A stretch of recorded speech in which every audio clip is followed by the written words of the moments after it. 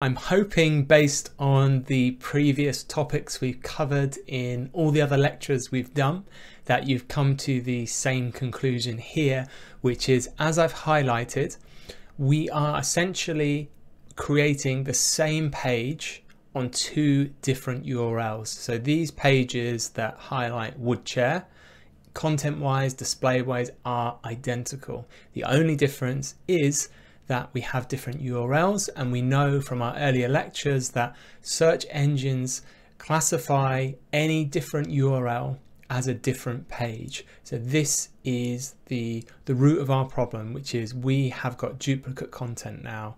And search engines will have to make a choice about, well, if I wanted to rank your website for Woodchair or Wooden Chair, which page do I pick? Because they're identical.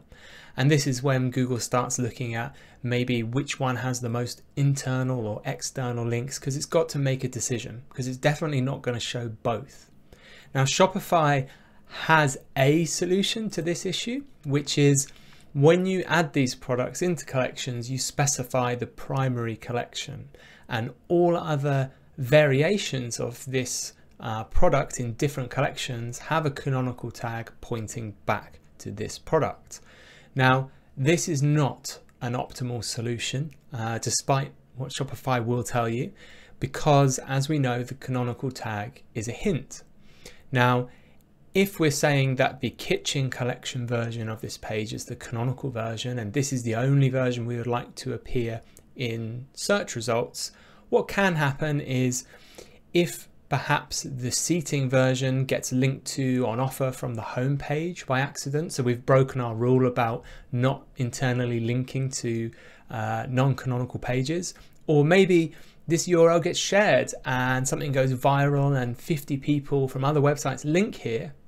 Google is very likely then going to say, well, actually, this is linked to directly from the home page and you've got 50 other websites linking to it. This looks like the important canonical page to me, so I'm going to ignore this tag. And then you really get yourself into a mess, as some canonical tags will be obeyed, some will be ignored.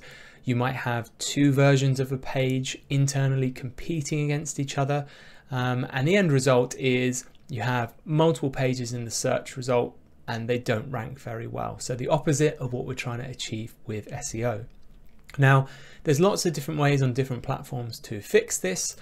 On Shopify and other major platforms, you do tend to have the option to have products have their URLs generated without the category name or without the collection name in. And I highly recommend this approach, because